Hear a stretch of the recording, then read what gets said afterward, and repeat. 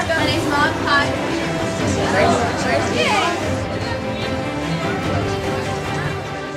Those of you who don't know what a moderated caucus looks like, if I were to stand up, I'd be like, motion for moderated caucus for the purpose of humanitarian aid, or we talk about humanitarian aid throughout the entire moderated caucus. 5 minutes of the total thing and 30-second speaking time, which means every person that goes after me, or I can just speak at the end, has a 30-second speaking time, and it extends for 5 minutes, just so you guys know. Great. The chair would smile upon a motion to open debate. Yes, Catherine. Motion to open debate. All those in favor? Great. This motion passes. Anthony is looking for a deal that would help strengthen the economies of Africa while still hopefully preventing any possible genocide in Cambodia. Thank you. For reference delegates, I will tap like this when it's 10 seconds left, and then like just when 1 minute is up. As the UK, we believe that more intervention in the area is not a very good idea, since we've seen what was happening in Vietnam, which has caused many deaths, and we believe that more intervention will probably cause more death and destruction. Cameroon's main goal, hopefully as all nations' main goal, is to prevent genocide in the area of Cambodia. The United States fears an imminent genocide in Cambodia. The United States seeks an intervention of a collective UN force to enter Cambodia to prevent the Khmer Rouge from committing genocide, which would claim millions of Cambodian lives. 5 minute moderated caucus, 30-second speaking time, I believe, from the US. All those in favor? Great. Passed unanimously. Along with having human rights violations, we can also put the Khmer Rouge leaders on earlier trials, so any violations will not go through and they will all be stopped. Pol Pot took power yesterday, but we can already see that the West and the colonialist powers assume that he is committing genocide. There is no evidence of this, yet it is assumed. Why? Because Cambodia is a developing nation. As a collective, we must intervene. Genocide has already been evidenced. As we speak, Pol Pot is forcing millions of people to leave their homes for the countryside. The signs of oncoming genocide are clear.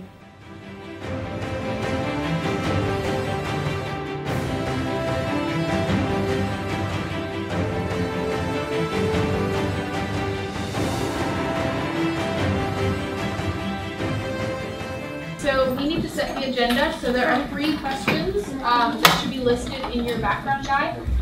And these questions need to be answered in form of a resolution. So you guys will vote on what order you want to answer these questions in, and our debate will follow that order.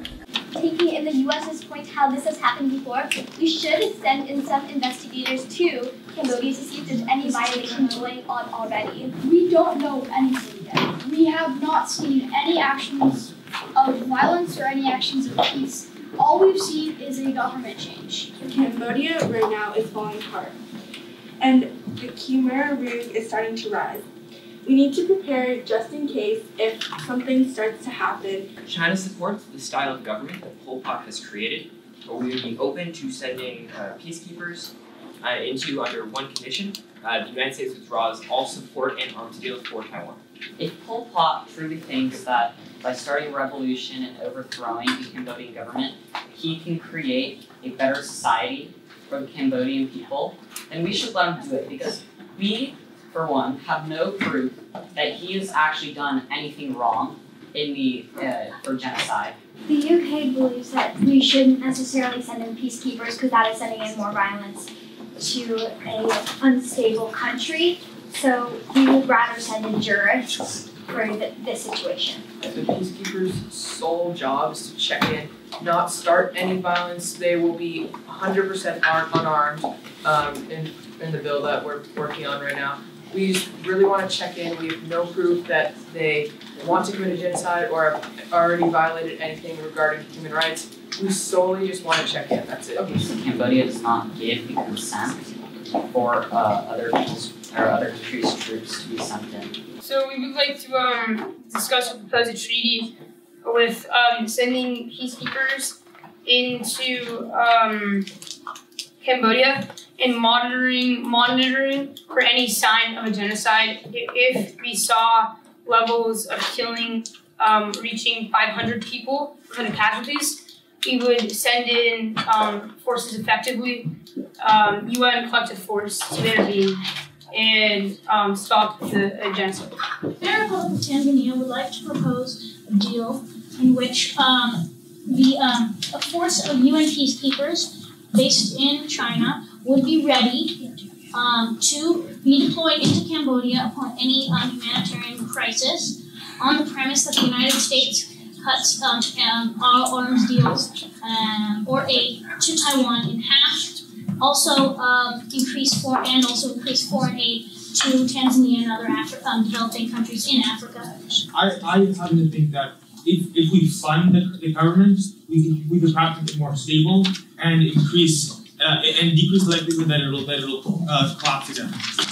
Peacekeepers are a great idea. We believe that being able to check on how this nation is developing and what is going on since a new government just came into power is strongly in all of our interests as a country. But we do not believe we should take any military action until we have found out that there are genocides or human rights are being inflicted on. And to add on, we should be focusing on Cambodia specifically, not other issues, and that is why we have met today.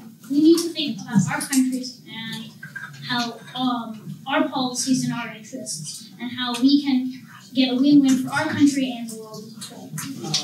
I'm looking for a 5-minute monologue. Yes. Motion passes. Please use your time wisely to write resolutions.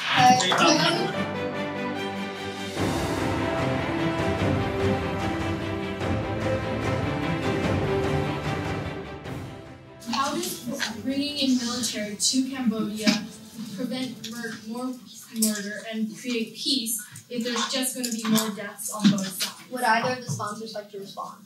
We are not bringing in armed peacekeepers. First of all, they're peacekeepers, and second of all, they are not armed, and therefore they will not be hurting, they will not be attacking, they will not be in acts of war.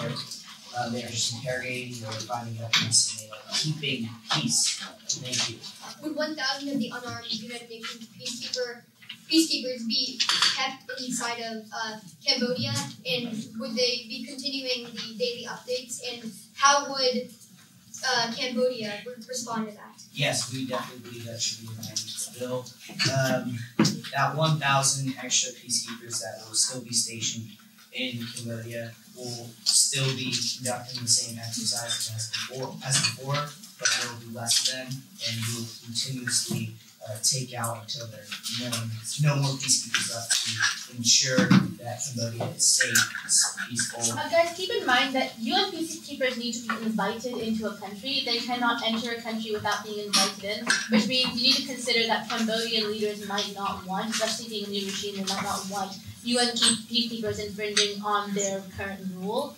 And so when drafting this bill, keep in mind how you are going to convince them, and you guys are welcome to ask these questions. How are you going to convince the Cambodian new government they should have these new peacekeepers? Nobody has really defined what the peacekeepers are allowed to do or are not allowed to do. What we propose is that we send in 3,000 peacekeepers and spread them out in Cambodia. And there will be more in the more populated areas and less in the less populated areas. They should be looking for any sign of Pol Pot violating human rights. They are allowed to go in public places, but they are not allowed to invade private property unless they have evidence that the people in there might be dangerous. A friendly amendment is when the sponsors of the original resolution agree with the amendment that is proposed. And so this is a friendly amendment, so it will automatically be merged with the resolution that has already been presented. Esteemed delegates, Honorable Chair, I am Cambodia coming to you to discuss this current resolution. And as peacekeepers need permission to enter my sovereign territory, I would like to discuss with you what this resolution talks about and why I should agree to allowing peacekeepers to enter my nation that I'm currently reforming and revamping its entire political system. These peacekeepers have no political influence on any of your people. They don't talk to people. They don't have any influence. There's nothing that could possibly affect the political state in your country. The only thing they do is they check in on what you're doing, making sure you're not killing anyone, and they provide medical aid. So I know this, but aren't these peacekeeping soldiers given to the UN by other countries?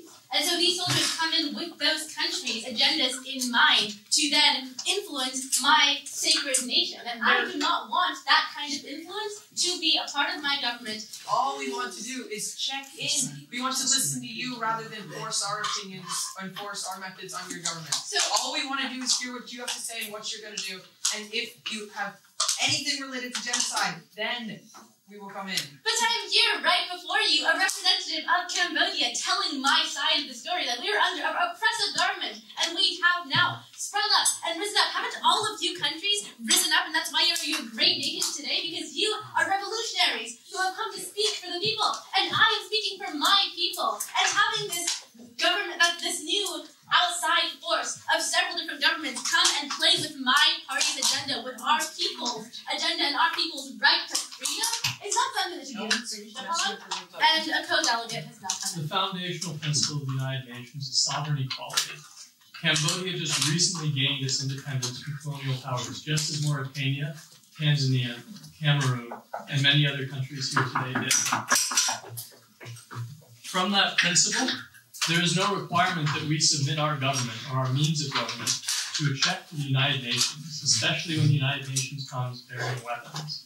We've already fought many wars. The United States has tried to disastrously impose its will on our neighbor, and there's no reason whatsoever that we should accept or agree with the United Nations sending in more colonial forces when we can govern ourselves, and we want the opportunity to do that just as every other state here has had. Thank you for your time. Thank you.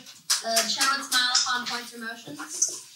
The second we monitor or find out about 500 casualties in Cambodia, then we will take action and deploy force in order to prevent more casualties from happening. If after 1 year no signs of genocide are apparent, the peacekeepers will be pulled back.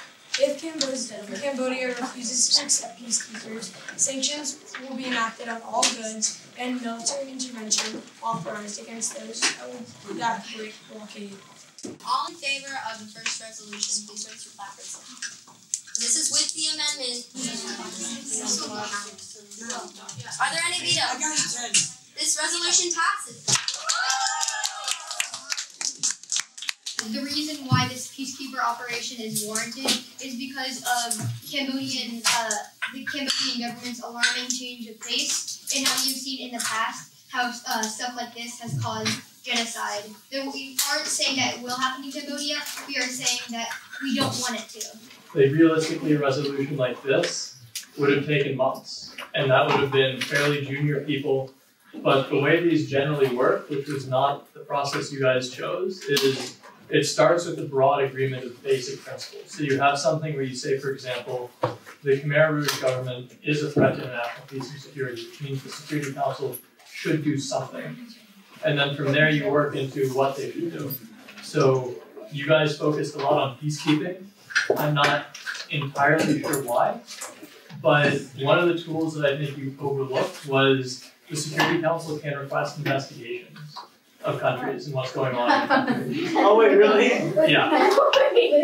So a lot of it seemed like that's what you guys were going for with unarmed peacekeepers kind of just reporting on things.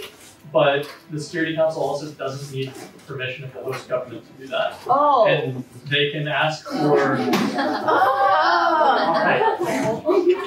they can ask for a report either by another body of the United Nations or a subsidiary organ of the Security Council. But yeah, I think it was worthwhile for you guys just to try to hash things out and argue and debate and think. You know, I mean, initially you focused on building coalitions and thought everything is great. We've got this now. And then you realized how fickle coalitions are and how much the devil is really in the details.